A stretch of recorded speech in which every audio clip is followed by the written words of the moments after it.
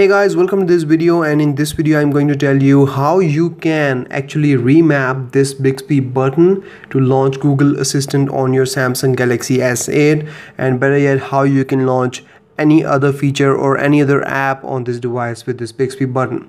Now unfortunately you do not get this option to remap this button by default in this device, which is unfortunate because it should have been there. It should be a choice of the user what they want to use, whether they want to use Bixby or Google Assistant or any other app, and can make better use of this button. But anyways, if you tap on this Bixby button, it would actually launch the Bixby app on your device, and it's like Google now. There is this card layout and you get all these cards with your reminders, calendars, alarms, weather, your news updates and all of that. So the more you use it, the better it gets and all that.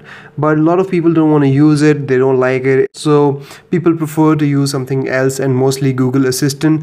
And it would be great if somehow we could press this button and it could launch Google Assistant. So that's exactly what I'm going to show you. So I've got 3 apps here that allow you to do this, and let's take a look at all of these apps one by one. So the first app here is called Bixby Remapper. So if I tap on it, I have to turn this on, and once I do this, then I can go in Bixby button action, go in here, and here I can select what I want to launch when I press this Bixby button. So let's select Google Assistant. Now let's go back and tap on this button and it will launch Google Assistant. So it actually launches Bixby first, but then launches Google Assistant on top of that.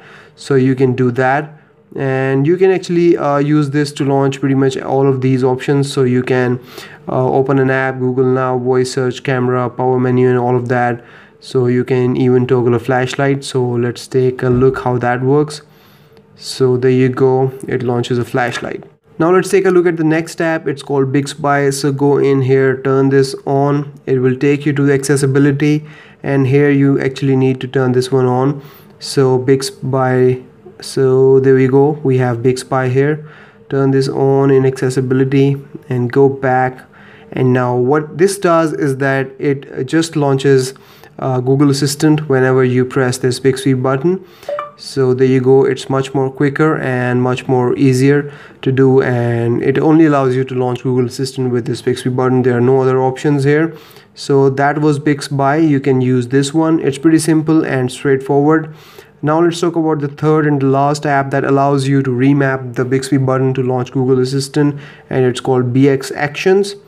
Now tap here to start the app, and then tap on remap button and choose action from here. So from here, let's choose Google Assistant and go back, tap on Bixby button, and it launches Google Assistant directly.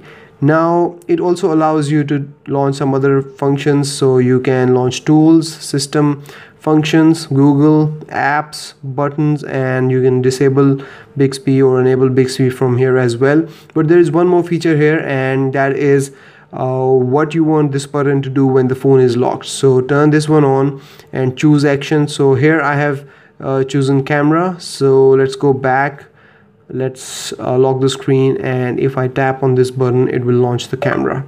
So there you go, and this allows you to have 2 different functions, what you want this button to do when the screen is unlocked and when the screen is locked.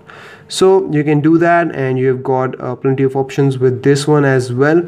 So guys, these were the 3 apps that allow you to remap this Bixby button to launch Google Assistant or any other function on your device. So that's about it from this video, guys. Those were the 3 apps that allow you to remap this Bixby button to launch pretty much any function on your device, any app on your device, or Google Assistant if you want that.